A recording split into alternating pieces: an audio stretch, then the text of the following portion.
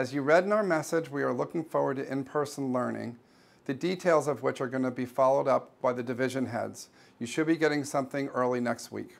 You all know how important this is to me to have everybody here in person. The only way we're going to do it is safely. And if we're going to do it safely, we all have to be in this together.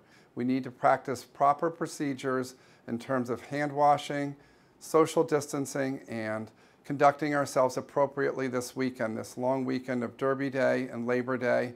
We need you to be safe, mask up, and let's do it right, LCS.